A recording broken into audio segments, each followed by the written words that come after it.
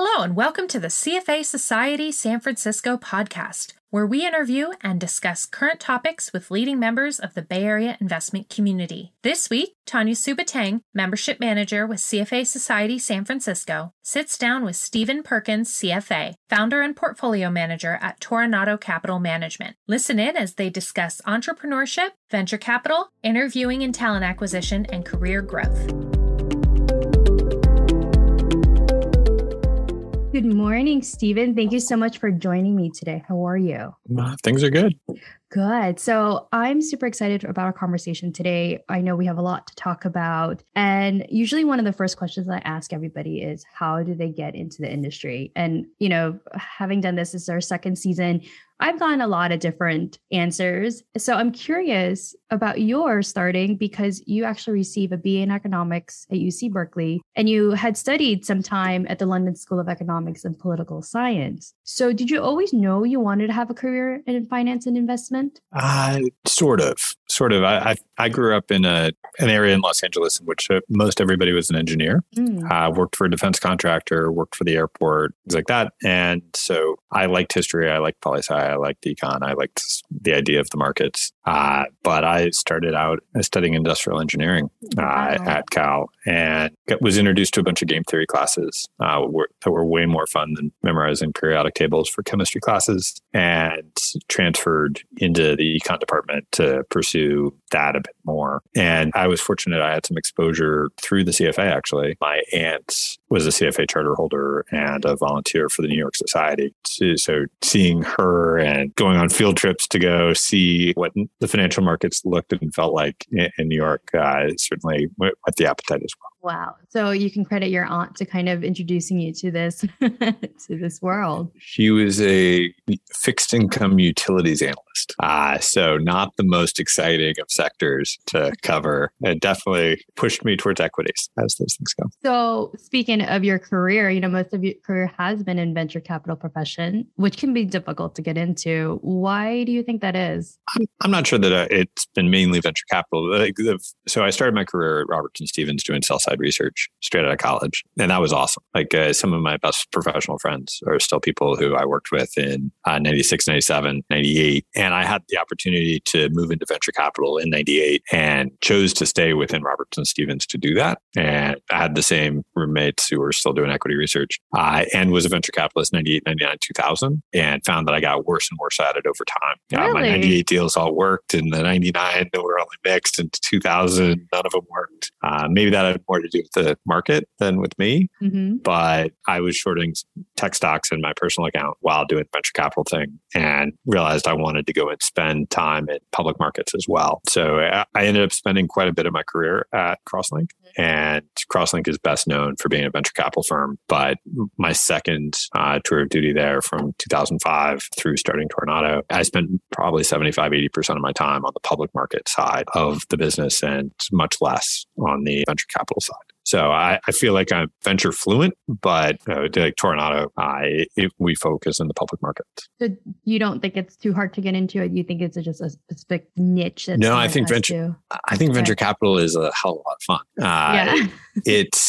For me, as a 24-year-old doing that job, right? It was, they had to sell me to get to my boss who would write a check. Mm-hmm. And understanding the humility of being that gatekeeper role was really valuable to me in learning a bunch of new industries and having some of the wisest, most experienced, most creative folks coming through your office to tell you about how they're going to go and disrupt the status quo. Mm-hmm. And geez, that's fun every day.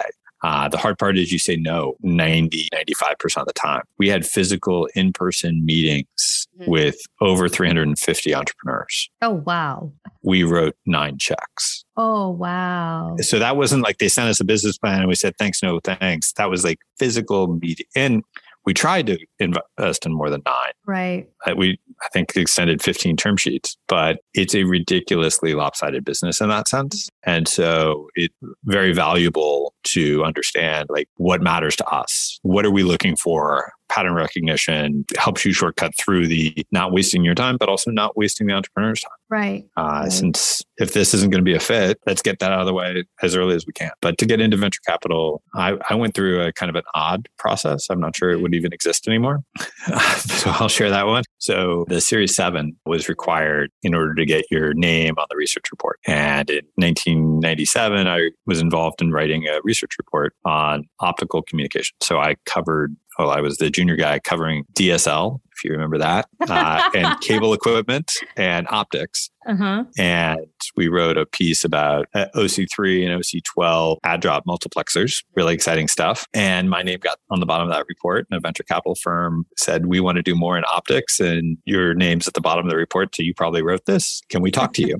And that was my entree into venture capital at a very early age, having done some research, right? I was a year and a half out of college into a space, but being numerate, conversational, and having a little bit more domain expertise than the next guy was enough to get into that market. And then how would you do so now? Here in San Francisco, I think there's rarely a cocktail party in which somebody is not trying to raise money for some startup or has a friend who's doing a thing or whatever else. And it's fun to do that as a social activity.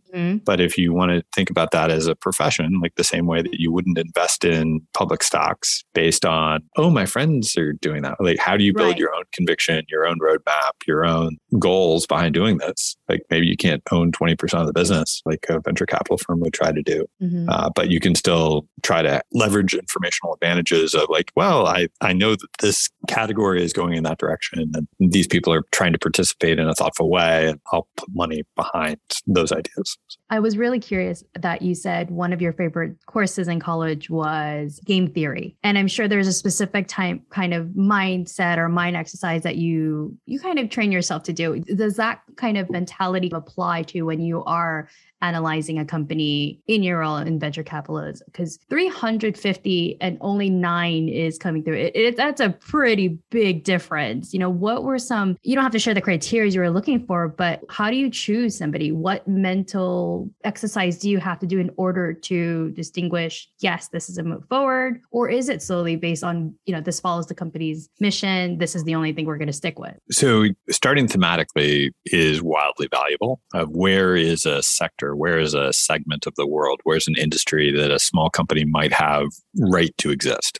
So there's plenty of good markets out there where the big guys are big and have scale advantages for a reason, right? So trying to figure out where disruption might be happening. There's a venture capitalist who said that Warren Buffett is kind of the anti-venture capitalist, right? He's betting that we're all going to wake up and eat McDonald's and drink Coca-Cola and buy Geico insurance. And there's a truth to that of most of the time, disruption doesn't disrupt. Most of the time, disruption fails. And so finding categories, segments where you think that a small company might be able to break in, and often that is they have a better product. But a better product is only a seat at the table. Like, it buys you a window because the big companies are going to try to copy you. Right. New upstarts are going to try to copy you. And so is there some sort of business model advantage that you now can take hold of because you have that seat at the table? And do you have a management team that understands that wrinkle, that crease, to seize that opportunity and monetize that difference? So at least what I find is that rarely is a better mousetrap a good 10-year investment. It's the better mousetrap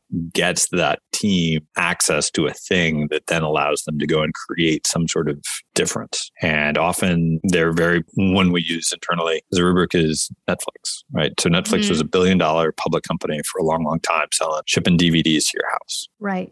And it was a regional business. So nobody wanted to wait 3 days for the DVD to come back. So they would build these warehouses in different geographies, and you'd get the DVD a day or two after you shipped the last one back.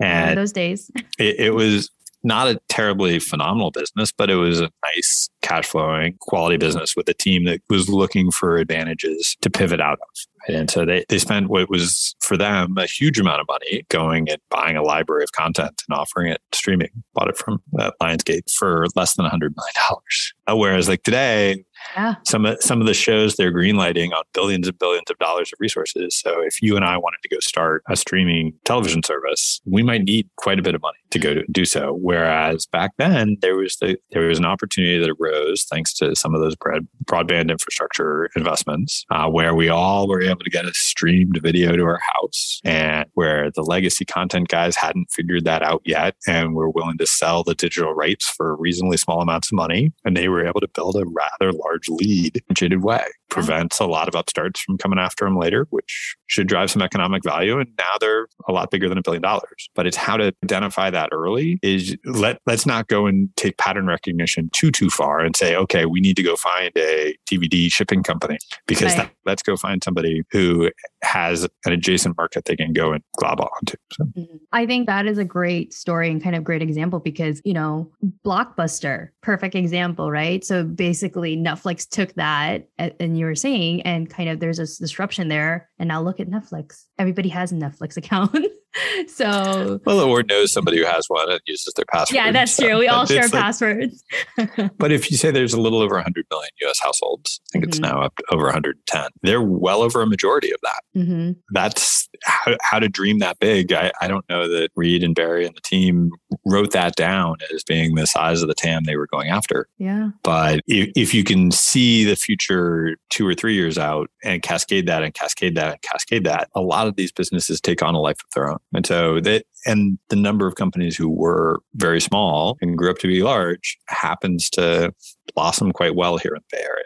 And so we have some inherent advantages living here, investing in companies that are trying to do that. And some of that's the management teams have seen it before and can understand how to do it. Some of it's the venture capital dollars are local, and maybe there's other advantages as well. But trying to go and create that same ecosystem in Juneau, Alaska might be tougher, right? I want to switch gears a little bit because you are the founder and portfolio manager for Toronado Capital Management. Can you share with us a little bit about your company and what your focus is on? So this is taking that same, what's the right theme, try to find the right product, the right management team, the right business model, and applying that to the public markets. And so I did the public market side of Crosslink 2005 through 2013, started Toronado inside of Crosslink. And I lifted it out in 2016. So depending on if you want to say when the firm started versus when the strategy started, but we're looking to identify 10 to 14 small companies that can grow up to be big and meaningful. It'd be awesome to go find Netflix, right? We haven't done that yet. We have a handful of others that have done quite well. And as you might imagine, a cluster of a dozen small cap technology growth companies might be quite volatile. Here we are in March of 2022, and a lot of stocks are down quite a bit, right? And so it's a hedged strategy. So we spend a lot of our time looking at shorts and trying to take a lot of that market risk out of the portfolio by finding small companies that are not going to be successful in that disruption side. And so one of the things that was missing in venture capital 20 years ago and is still missing today is that ability to be short, to be hedged. And I appreciate that aspect of the public markets where you can really put bigger bets on the things you think are going to happen because you don't have to worry as much about the larger market contagions. Like you can spend a lot of time worrying about what's going to happen to interest rates or oil prices or any one of a number of other things. Your guess is as good or better than mine on a lot of those macro things. And I don't know how to make investment decisions on the basis of those really big pieces. Back in college, when I was studying game theory and economics, like reading The Economist was a lot of fun. But my oldest kids are now teenagers, and it's been a lot of years since I've had 2 or 3 hours to sit down to to read and pontificate about the global macro. So this brings me to a question. First, are you looking at any specific sector when you're looking at, or are you kind of opening it up and saying, okay, we just want, the most exciting? Well, frequently we want things that are going to be exciting, not that currently are, right? Since that could let you get a better price. But no, we're technology, small cap growth investors. So think single digit or billions of dollars of market cap. So 500 million through 5 billion is sort of our sweet spot. And technology is broadly defined, right? I haven't gotten a paper ticket to fly on an airplane in a long time. Does that make them technology companies? Probably not. So that aspect of it's in the eye of the beholder is still somewhat nebulous, but trying to invest across software, infrastructure technologies, analytics, cloud connectivity. Those are some of our larger themes. Do you have any other interest to expand a little bit, not just focus on technology and any other sector that piqued your interest? Not particularly, since you're always trying to evolve. Right? So if you say my first job out of college was covering telecom equipment, it would be a really boring life to still just be covering optical components. So continuing to try to learn new things is one of the joys of working in the markets broadly, whether venture capital or public market. There's lots of things changing all the time. And some of them are how you personally react and deal with it. And some of it is how the market reacts and deals with new information. But that excitement of having a new thing to have to chew on a regular basis is part of the excitement of all of this. And similarly, being an analyst focused on just that company or just that security, and then moving to portfolio construction as a portfolio manager, and then into the entrepreneurial space of starting your own thing, each of those brings different types of learnings as well. I have to ask, you said you had teenagers. Do they often tell you, Dad, look at this. This is so cool. This is new technology. I know kids these days know about new technology before adults do. So I'm curious if they've ever brought anything to you and said, you got to check this out. They seem to think that some of the things I bring to them that are cool are kind of passé. So there's more of that element. But a few of the things they're teenage boys, so GoPros are still really cool for them. But that maybe was the stock from a number of years ago, not from the present, right? But when Roblox went public early this year, that was an exciting time for them. Oh, good times. I'm sure they're very happy to know that you're in that realm, because I think boys specifically are very excited about technology. So, well, I wanted to dig in a little bit about your company. You have had it for, I want to say 8 years. Is that about correct? I started the firm in 2016. So yeah, we're just coming up on 6 years. So last time we spoke, you mentioned you have a very small team. Now, is it intentional to keep your team small, or was it just the way that it worked operationally for you? Yeah, the joy of asset management is that you don't have to have a huge army of people. And so I prefer managing stocks, and maybe I'm better at that aspect than managing people, which doesn't necessarily mean I'm good at either. But the management of people aspects, the thought was to hire a small handful of people who are quite competent in getting themselves motivated on what they need to go and accomplish, and be able to focus on the things I enjoy versus micromanaging folks. And having worked at firms over 1,000 people and worked at firms where there was a lot of internal meetings. So I worked at Citadel 20 years ago, and risk management was present. My understanding is it's even more present now. And so taking risks you think are appropriate is a big part of this job, but now having to take risks that you think are appropriate and explain them after the fact to somebody else, it takes some of the fun out of the job, right? And especially since Citadel's better than some others, but a lot of firms, they only come in and do that proctology exam on the mistakes that lose you money, not the mistakes that make money.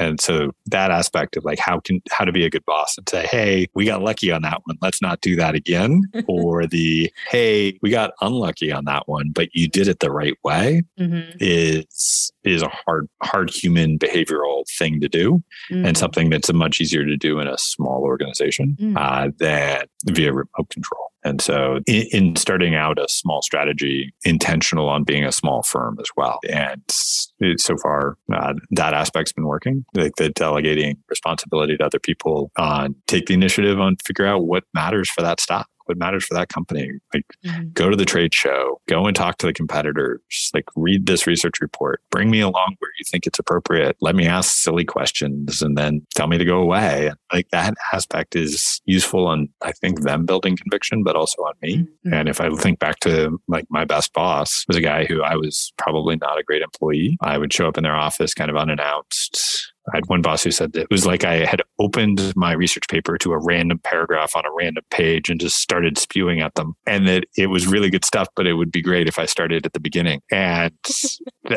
but that sort of feedback loop of, hey, have you thought about this? Hey, have you worked on this? No, because of this. And then now I know what obstacles I have to go knock down. Now I know what area I have to dig more and build my own conviction to share that with my colleagues is an important part of getting stocks right or getting research process right. We can all have opinions, right. But let's see if we can go back them up with something substantive.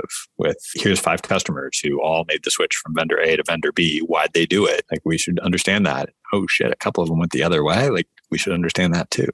Yeah. So obviously having a small team, it's extremely important to find the right fit, the right candidate to join your team. So when you're searching for a new candidate, what are some hard skills are you looking for? And also interested to know what are some of the soft skills, which I don't think a lot of employers talk about, are you looking for? It's funny. There's a lot of people who want to work in the financial markets. Right? And so how to find that passion quotient that people have for being in this market, and is it because they see dollar signs? Right. Or is it because their parents told them that they had to go and chase dollar signs? So it's really that or is it motivation? Hey, like this stuff keeps them up at night.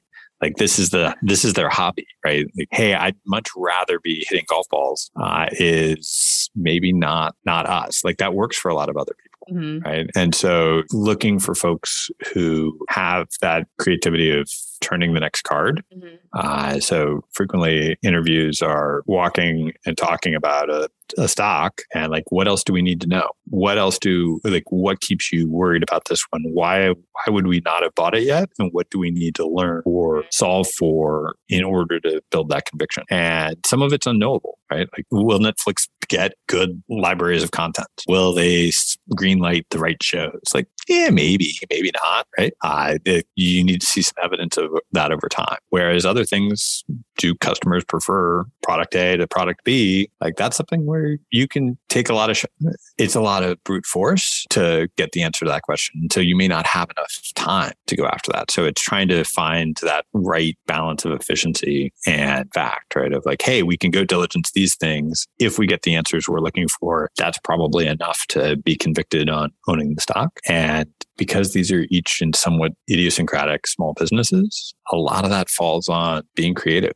Like, oh, you read the Glassdoor reviews. Like, oh, like there was that LinkedIn profile. Oh, there's a disgruntled former who has taken an entire YouTube channel to talk smack about the management team. Like, oh, the SEC filings. Like, you can go and build a very detailed Excel model that is wildly inaccurate. Like, how many hours should you do that for before you say, hey, this informed me of a new question and I need to go find the answers to that question, not put false precision into an Excel document. So that sort of understanding their own blind spots, understanding increasingly as they become more senior, my blind spots, and being able to have some backbone to stand up and push back on that are all important attributes that are, where on the resume do you look for any of that? Right. And so some of that's overcoming adversity. Some of that's hitting significant goals. For me, and maybe I'm old, being promoted. So being liked and respected and valued by your teammates. It is being promoted internally is more valuable than job shopping for a higher title elsewhere, because I have to work with you. Right? We own stocks. Some of the stocks that we own, we've owned for more than 6 years. If you're only going to be here for 2, how does that help us on our investment process? Like, we're going to have to backfill behind you and train somebody else as to why we're here, and they're going to have to build the same conviction. And that really, like, I'd rather have much longer professional relationships, deeper professional relationships. How much, if you were to weight it, like having the proper education versus, because it sounds like a lot of this also has to do with intuition and having that self-conviction. How would you weight it? Like 20% more so of, education versus having the gumption to go against the grain because you really believe in something? Or is it kind of all depends on what you're looking at and what you're looking to invest into? So being contrarian for the sake of being contrarian gets expensive very quickly. Finding the right place to say that doesn't seem right. Mm-hmm. Like people are too pessimistic, people are too optimistic, and digging in there that's a hard thing to have. Right? And maybe it's switching majors in college. Right? Maybe it's moving from being in operations into being in finance inside of a large company because you want to get closer to numbers and find that that's not, or maybe people have not stumbled. Maybe people got lucky and know what they want to be when they're a small child. have always been an investigative reporter at heart and are getting after that piece. So and for me, it's I'm an auditory person. Like I read a lot, but I learn by talking with other people as much as anything else. And so some of that's like, is this a person who ignites that, where I feel like I'm smarter for having had that conversation, or at least we can get smarter together. That's interesting. That's an interesting way to take it. And, I think people always say you want to be the dumbest person in a room, right? Because you want to be able to learn from other people. So I want to ask, because last time we spoke, you mentioned you sit on the board at your kids' school. Mm-hmm. Is that something of importance to you? Because you've also are past president for CFA Society San Francisco. Mm-hmm. And so I'm curious to see what you do outside of your normal day-to-day. Well, the CFA Society board came about through strange happenstance. So I talked a little bit about moving from being an analyst to being a portfolio manager to being an entrepreneur. And how do you keep learning as an analyst? How do you see different perspectives of portfolio management? Like, sure, the folks at Franklin have a gazillion portfolio managers. Mm-hmm. And so you can learn from different pieces of that. But for the rest of us locally, like there's very few mentors to have on that. And so I mentioned my aunt was a member of the New York Society. She retired and she'd been a workaholic and CFA test grader. She retired. She passed away 6 months later.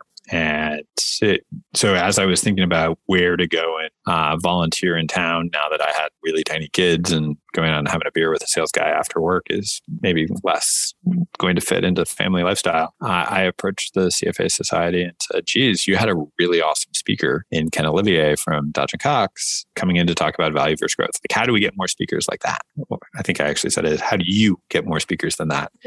And Dan Brady, who was head of the education committee, was like, well, this is volunteer led. So who would you like to hear from, and go get them? And so we ended up having 15, 20 different portfolio managers come in and speak for over a turkey sandwich in the CFA offices over the course of the next year and a half. And it was awesome. Like Carl Kawacho was great. He's now chairman of Capital. The director of research from Matthews, who's now running C Bluff.